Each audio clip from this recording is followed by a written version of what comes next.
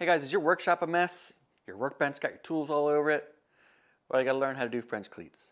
So I did them a little bit ago, right behind me here.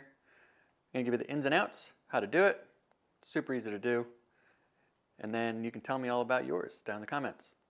Let's go.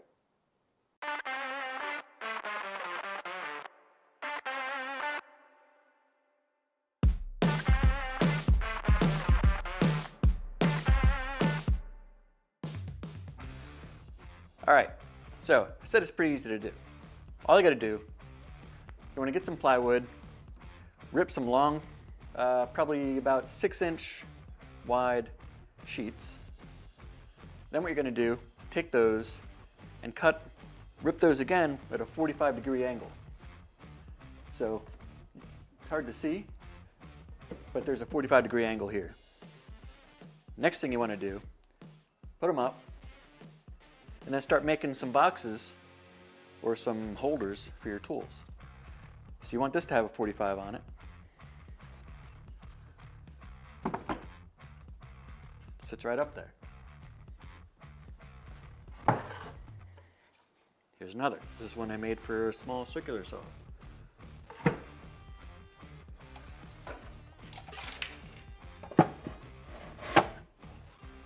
Because they have that 45 in there, they're going to stay on there. They're not going to come off. Next, get all these tools and things. Start placing them in your custom boxes that you made.